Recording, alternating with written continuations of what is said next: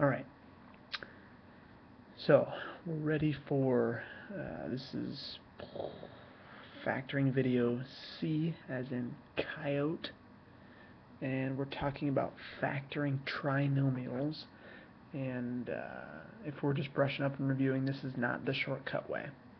These are ones that are the long way, but just a second, I gotta get some juice.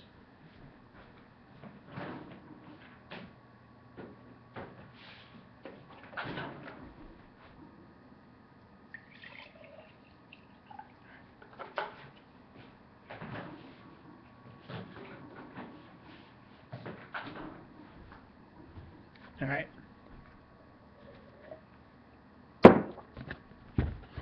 Here we go. We're still factoring. We're trying to break this down into two things that are multiplied. Notice it's a trinomial, it has three terms. And I also want you to notice that there's a 4 out in front here.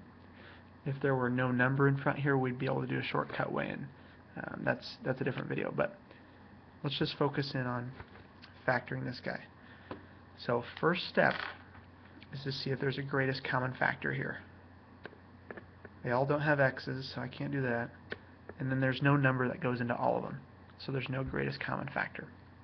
So one method of factoring trinomials is called the product sum method, where basically you kind of draw an x here and you try to think of numbers that will add up to 13.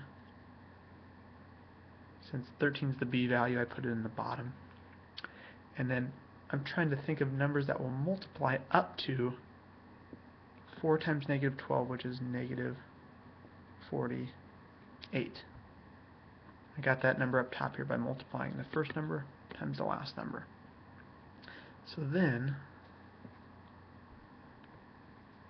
I'm trying to think of two numbers that multiply to 48 and add up to 13.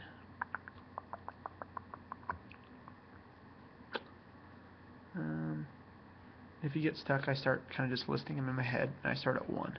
1 and 48? No. 2 and 24? No. 3 and 16. I think that's going to be it. 3 and 16 are going to be my two numbers. I got to decide which one's going to be positive, which one's going to be negative. It needs to add up to 13, so I'll make the 3 negative. Once I have my two numbers, I'm going to rewrite this problem here, but I'm going to rewrite it using my two new numbers in a special way. So remember, in factoring, I'm not technically changing anything.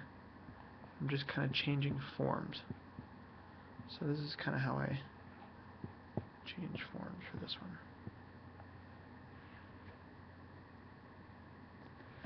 So if you notice, these two lines are the same thing. The only thing I changed was that I made 13x into negative 3x plus 16x. So the same thing. I still have the minus 12 just like the top line also. But what happened was I turned it into a problem where instead of three terms where I wasn't for sure what to do, I turned it into a problem where there's 4 terms and I do know how to do this type. If not, see video B on grouping. It's probably hitting Twitter as we speak. But with 4 terms, you draw a line down the middle and you group the left side and the right side and treat it as separate problems. So here, greatest common factor, well, there's no numbers, so I just take out an x.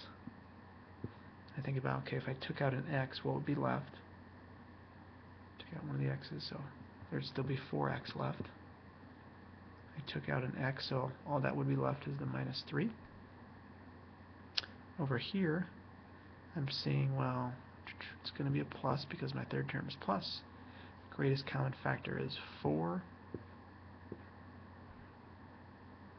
And then the biggest number that will go here should be 4x minus 3 also. If I'm doing it right, I should get bubbles that match. So then as my answer, put my common parenthesis, factor that out. And then what's left is my second parenthesis, x plus 4. This is factored, broken down form. If I were a nerd and wanted to check my answer, I can do, let's see, 4x squared. Yep. 16x. Yep. Minus 3x. Yep. And negative 12. Yep.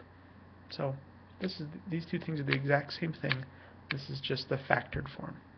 And I use the product sum method to do that.